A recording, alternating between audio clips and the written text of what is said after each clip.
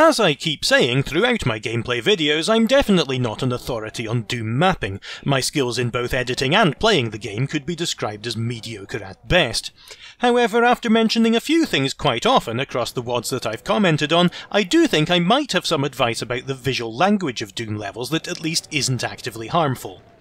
To help me illustrate my points, I dug out what little I remembered from my university courses on human-computer interfaces, and particularly Don Norman's definition of perceived affordance. While that might sound fairly over-the-top and pretentious, what Don Norman said really amounted to, things should look like what they are. Or perhaps it's slightly more accurate to say that things should look like they can be used how they're actually used. Before talking about those, I also want to think about the idea of goals in computer interface design. A goal can be very broadly defined, from installing some software to drawing a picture in Paint.net to operating a basic physical appliance to make toast. Within a Doom level, the player knows that their ultimate goal is to get to the level exit, but as they explore the level, they'll find and strive for sub-goals, such as find a way up to that switch and look for the red key. It's up to the map designer to help guide a player, either subtly or blatantly, by presenting a series of sub-goals to them. Those can be switches to push, keys to collect, or simply doors or passageways that invite exploration, and these sub-goals form the rewarding sense of progress through a level. As they aim to complete these sub-goals, the player will subconsciously form up to several million tiny goals, like move towards that health bonus, or shoot that imp over there, or oh dear god, get out of the way of that cyberdemon rocket. These sub-goals form the challenge of the level and are determined by how the map is laid out and how it's populated with bonuses and monsters. At all these levels, the user needs to repeat a cycle of actions that will lead them towards the goal at the next level up. Don Norman specifies 7 stages of action, but I'm going to simplify them down to just 4 in the context of Doom. The player has to perceive the choices available to them, then intuit their effects and decide an action to perform on one of those inputs. Then they have to act on whatever they've decided, evaluate the result of their action, and repeat that cycle until the goal at the next level up is reached. I'm going to concentrate on the middle layer here and talk about ways to help guide players through the map on their way to reaching the level exit. From a human-computer interface perspective, the UAC labs and hell are interesting places. In the real world, the aim of good interface design is to let a user achieve a goal with the minimum hassle possible. However, within Doom, things work very differently. You don't want the interface the player explores in the game world to objectively be a good one, because having a perfect interface where everything works as planned would take away the difficulty and surprise of the game. In real-world interfaces, if you put a single button next to a door, you're probably signalling that pressing that button opens the door. In Doom, equally, the button could open the rest of the room except the door and cause you to be eaten alive by demons. Setups like these are an example of increasing the difficulty of the intuit step to catch the player off guard and keep them interested with unexpected results. In the same way, if a player has identified their next goal, but is thwarted by a reasonable number of unexpected obstacles in clever ways while they're attempting to act on it, they'll generally enjoy themselves more. Increasing the difficulty of the intuit and act steps is generally what makes a level more exciting and challenging. However, if a player has difficulty finding out where they should go next or what actions are available to them because they can't discover what pulling a switch did, they'll be standing around stuck and not having a good time. Put another way, to make a level play well instead of frustratingly, the player needs to be aware of all the actions available to them so that they can decide on their goals, but not to know exactly what's going to happen when they get there, or even what's going to happen along the way. So with all that theoretical science in mind, here are some small practical pieces of advice about helping a player through a level by thinking about how you present their possible actions and the results of them through the choices you make in your map design. Doors should look like doors.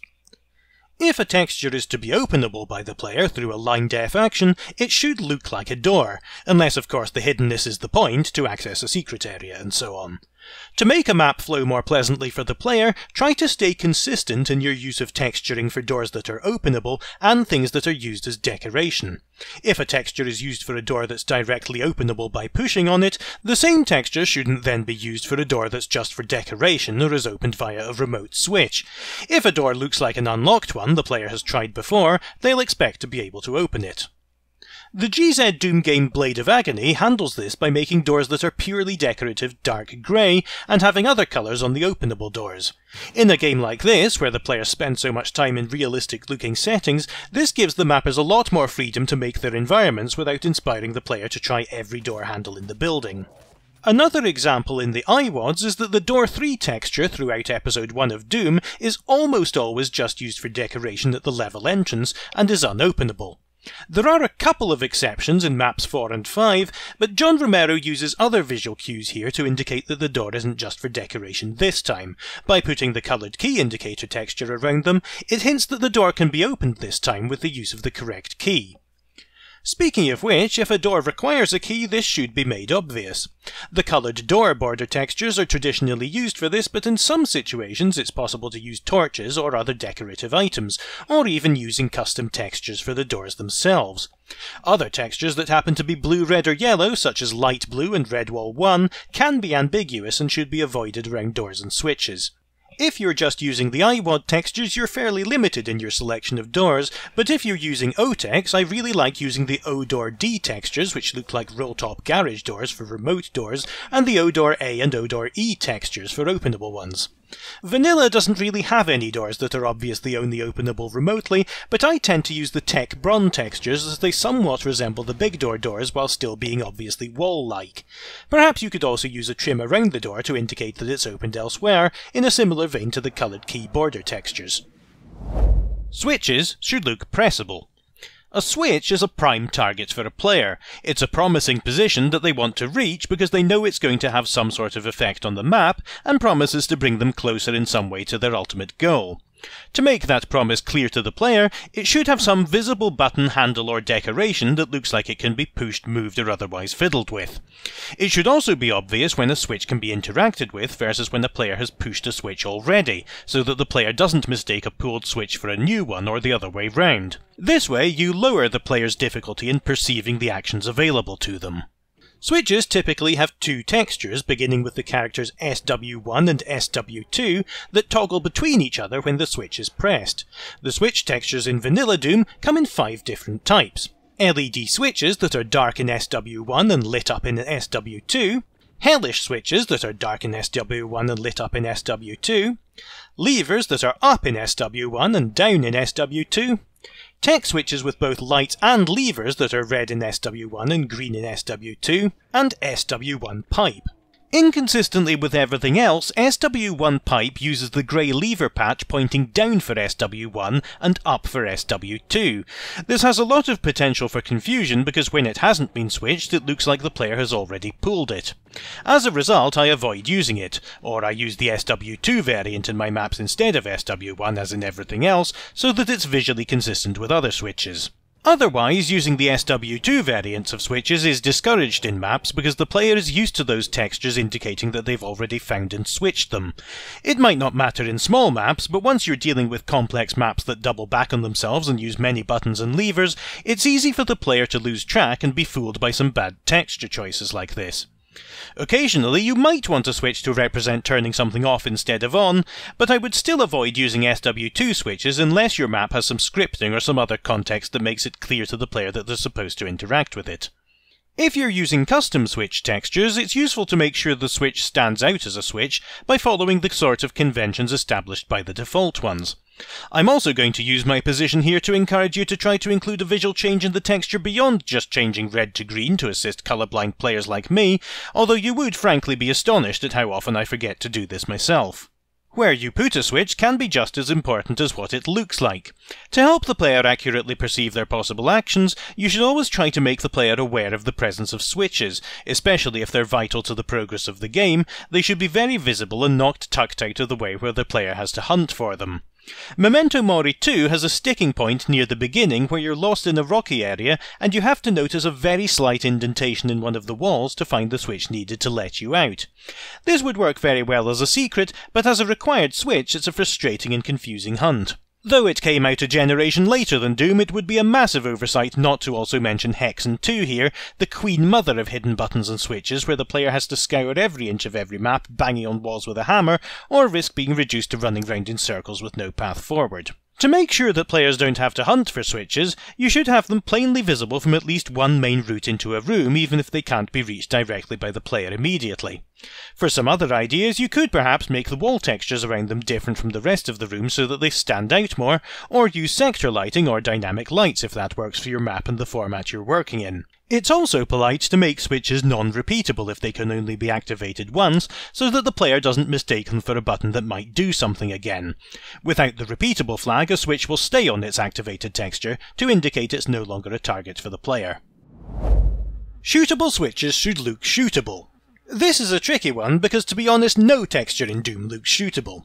For that reason, I would almost always discourage the use of gun-type line def actions unless you can find a way to make it dumbfoundingly obvious to the player that this is what they need to do to progress, and I'll talk a bit more about introducing new concepts at the end of the video. There are, however, a couple of ways you can cue the player here. The first of them is to put the switches down at the end of a tight pipe-like sector where they can't possibly be reached without shooting them. This will at least hint to the player that they're meant to perform some sort of different action to the switch that isn't just walking up and pressing it. The other is to use custom textures that have an appearance that prompts the player better. I tend to follow the appearance of Quake 1's shootable switches and make them pulsing red and target-like. This should be enough for the player to recognise that this is a new kind of switch that requires an aiming kind of action. Bars should behave like bars. Doom is mostly limited to sectors that move up and down, so talking about doors and switches covers a lot of actions that the player can cause on the map. But there are also a couple of other interactive elements that you'll see fairly often. As an alternative to a doorway could have bars across it to block the way, and it's hard to make them look to a player like they can be opened directly. Famously, Doom 2's Underhalls had this problem where players in 1994 were confronted with a set of silver bars early on and were unsure how to get them out the way. Nothing like this had appeared in the iWads before this point, so players thought they would have to be opened remotely, and the thought of just walking up to them and pressing use didn't occur to them. For that reason, they were removed from later versions of the iWad. I also ran into the same issue on the map called Attack from the master levels while casually getting footage to run in the background of this video. The tall bars don't look like they're openable at all, and so I spent a long time wandering around lost before I thought to try them. Bars that are openable with a key, like the ones on the other side of the same room in Underhalls, can be made a bit more clear, but not really by much. Here, and in the map later on called Nirvana, they're made with the door indicator textures directly on the columns themselves, and they're opened by the player pressing Use. Columns like these are the only times when the player has to press Use on an actual door trim texture to open something, and I don't really like that because of its inconsistency with normal doors. Because of the ambiguity that directly openable bars cause, as well as the potential for misfiring the open key between the line defs and accidentally thinking that they're unopenable, I would recommend only using bars that can be opened remotely and clearly marking the switch that connects to them. As an alternative, one or more of the bars could be made wider with a visible switch on them to indicate to the player that this is something that should be used directly. Movable platforms should look movable. Platforms are a little more difficult still and are an interesting case because in the iWads they're illustrated fairly oddly with textures that mean different things in different places. There's the Plat 1 texture, of course, which is nice and clear, but often a platform that can be pulled down to get you out of harmful liquid, for example, will have the Support 2 or Support 3 texture on it. It's interesting that in different contexts these textures mean completely different things to a Doom player. If they're on very narrow lines, they're just being used as a visual border between different wall textures, and if they're very wide, they're likely under a walkway that isn't usable. It's just in the in-between case, where a support texture is not too wide but not too narrow either, that Doom players will see them as textures to try pressing. Therefore, if you want to indicate a platform that can be pulled down, the only consistent thing seems to be that it should be different from the non-usable walls around it, and you can cue the player a bit more by using a texture that has a vertical stripe pattern like the Support 2 and Support 3 textures do. Teleports should look teleporty. I've touched on this idea a bit already with the idea of switches looking pressed and unpressed and the various types of doors. The idea is that a player should be able to tell how something can be interacted with based on what it looks like along with what they've experienced before. But as well as walls, the player also has some limited interaction with floors. One of the reasons you might use a specific flat is to indicate to the player that it will cause them to teleport. Teleportation is actually triggered by the player moving across a line, but the flat used behind that line is usually important to the player's interpretation. The standard for teleports in the iWads is to use the gate textures, although there are several others that can also do the job if you decorate them well enough. The idea is that the player should be able to recognise that this is a thing that invites stepping into. This is important for telling the player where they can go to make progress in the level, but in the case of traps, sometimes you'll want a teleporting line that has no warning at all. I tend to use the red gate textures for active teleports and the white gate 4 texture for indicating a teleport destination that doesn't teleport the player back again, but this is up to your own preference. Floor damage should be consistent.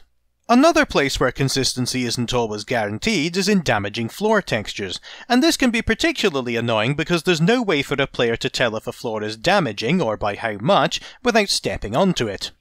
From a mapper's point of view, the appearance of a floor doesn't have any bearing on its assigned effect. It's very possible to have a normal-looking floor damage the player, or a lava floor be perfectly safe, either by design or by accident. To help a player along, the floors that cause damage and the amount of damage they apply should both be consistent across your WAD. I was curious about how the original Doom used them, and it turns out it makes them behave like this. Water never damages you. Mud never damages you. Nukage damages you by 5 points per second, blood by 10 points per second, and lava by 20 points per second. I was interested to discover that there are also some special cases where areas with damaging floors that can't be escaped do higher amounts of damage than they would normally, so as not to prolong the player's death. You can see this most obviously in Toxin Refinery, where the escapable hole of the famous donut is less damaging than the fatal outside. Whether you think inescapable areas should exist is another question entirely. Personally, I prefer to allow the player an escape route, but you might decide that if a player falls into a big pit of lava, it's their own big stupid fault. Most of these damaging floors are generally agreed upon by the mapping community, but the blood flats present a bit of an issue. Some mappers think they should be damaging, as the Doom manual indicates it's boiling blood, others don't and use it as a harmless liquid floor.